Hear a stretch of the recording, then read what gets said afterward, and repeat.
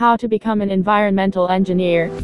Environmental engineering is not a very branded discipline to the newbie civil engineers, but as the issues like climate change, air pollution, and noise pollution are coming to the forefront of the general discussion / social media and electronic media, environmental engineering has gained loads of traction within the civil engineering industry.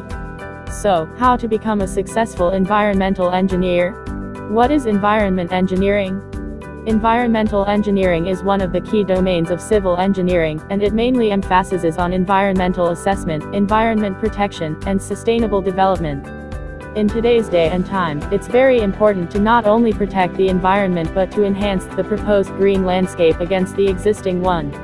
Environmental engineers first analyze and assess the impact of proposed infrastructure on the existing environment, such as air pollution, noise pollution, archaeological, arboriculture, natural habitat, water assessment, biodiversity net gain BNG assessment, etc. Thereafter, they propose mitigation measures to control the environmental impact, and then they propose various improvement measures. Various design tools and construction technologies are installed to address the issues. Subdomain within environmental engineering: air quality, noise assessment, water quality assessment, ecological assessment, archaeological, landscape engineering.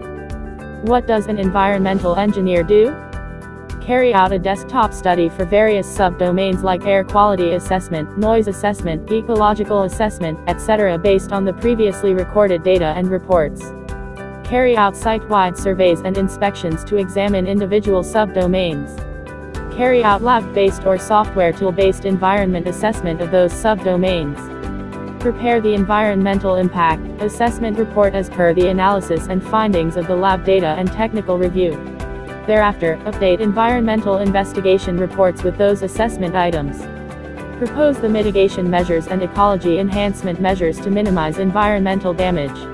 Obtain statutory approvals and maintenance mechanisms from respective environmental agencies. Environmental engineers are also required to be competent to work with other disciplines, such as highway engineers, P-way engineers, structures, etc. because most of the infrastructure projects are led by a principal discipline. Educational requirement of environmental engineer. The minimum educational requirement to become an environmental engineer is a bachelor's degree in civil engineering, but you need to have additional training in any subdomain of environmental engineering, such as air quality assessment or noise assessment or water quality assessment, etc. Further study in environmental engineering or a doctorate degree would surely augment a student's professional competency as environmental engineer and high possibility to receiving a job offer from decent MNCs from consulting, engineering or corporate sectors or construction firms. Software skills of environmental engineer. Air quality assessment. Air quality assessment is required for various reasons, such as compliance with planning applications, environmental impact assessment dust assessment during the demolition or construction stage of a project, minerals extraction and waste management, habitats regulations assessment, etc. ADMS 5, ADMS roads, ERMIT, etc. are some well-known air quality assessment software that environmental engineers are recommend learning and get the competency. Noise and vibration assessment.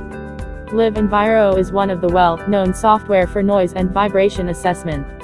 INSEL is another software tool to perform similar operations. CADNA is another well-known software for noise calculation, assessment, presentation, and estimation purposes. CEQUAL assessment.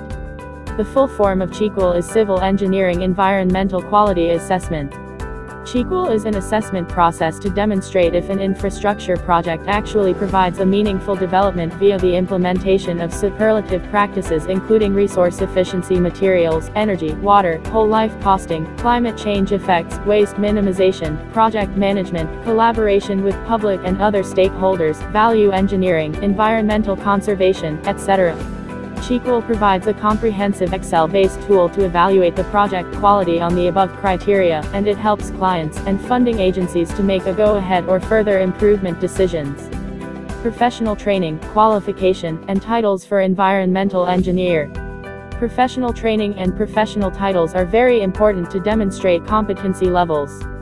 Professional membership from reputed institutions like ICE UK, CHIT UK, Engineers Ireland, etc. are recommended, and they play an important role in career development. The GCELab.com or parallel firms provide professional training to their business client and to the professionals. What is the average salary of an environmental engineer? The average salary of an entry-level environmental engineer in the USA is approx. $72,000. Though it varies from big cities to small towns, software skill levels, professional experience, etc.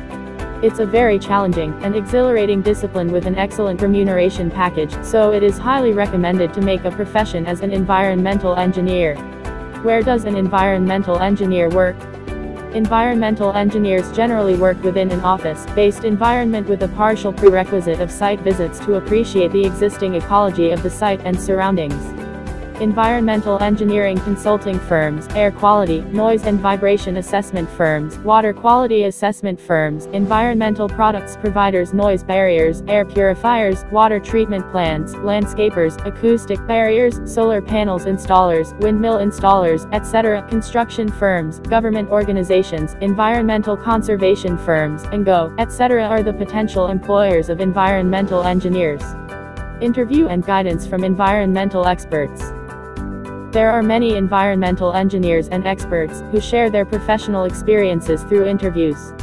I would recommend listening to those experts and learning from their experiences. The GCELab.com interviewed many industry experts, including environmental engineering expert. Key takeaways. Environmental engineering professionals are in enormous demand for a variety of reasons as stated above. Specialized skills like air quality assessment, noise and vibration assessments, etc. are exciting subdomain. There are great opportunities for our newbie civil engineers to make a career as environmental engineers and help society to develop sustainable infrastructure. I hope the video provides you with a sound understanding of the environmental engineering profession. Please feel free to like, share and comment.